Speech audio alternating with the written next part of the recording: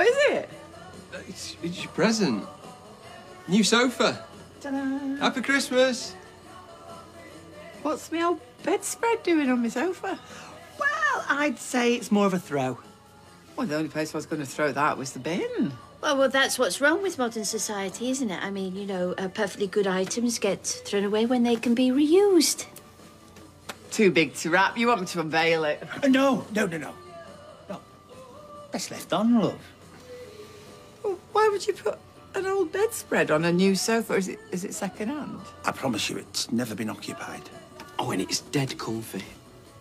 Really comfy. I mean... Maybe for someone your age, but it's very low. How am I going to get up from it? People generally don't. Low-slung sofas are in fashion now, Mum. And throws. You bang on trend. I can see you don't like it, love. I'll just change it. No, let's not be so hasty. At least we can give it a chance. Yeah, I think you should.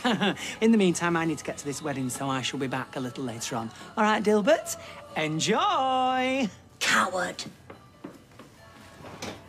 I shouldn't bother, love. Like you said, we might need a block and tackle to get you out of it. Because it's so low, not because you're old and decrepit. Speed you're digging. You should have been a grave digger instead of an undertaker. Woo!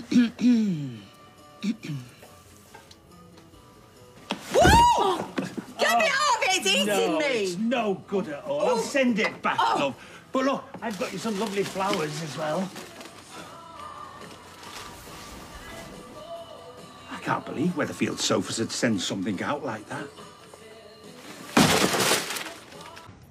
Who do they think we are? Flaming borrowers? You look much bigger on the internet. Oh, don't worry, love. We've all fallen for that online. What are you doing home so early? It's a long story. I'm just going to go and get changed. The mistake I can forgive. I mean, it's a whole new level of stupid, but at least it's genuine. But this, on the other hand... That was my idea. Oh, now, why doesn't that surprise me? Yeah, at least you got to try it out. Try out what? That's the casket I bought you last Christmas. I've been keeping it in the shop. What? Yeah, the craftsmanship's exceptional.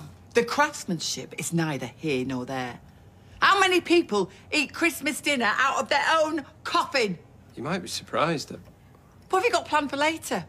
Walking off dinner with a stroll around the cemetery to pick me plot? I'm so sorry, Eyelash. I promise I'll get you a proper sofa. I will pick my own sofa. You get rid of that. Where were you going to sit, then? Well, you're not going to sit on that. I am not spending Christmas contemplating my own mortality. To be honest, that's how I spend most Christmas days.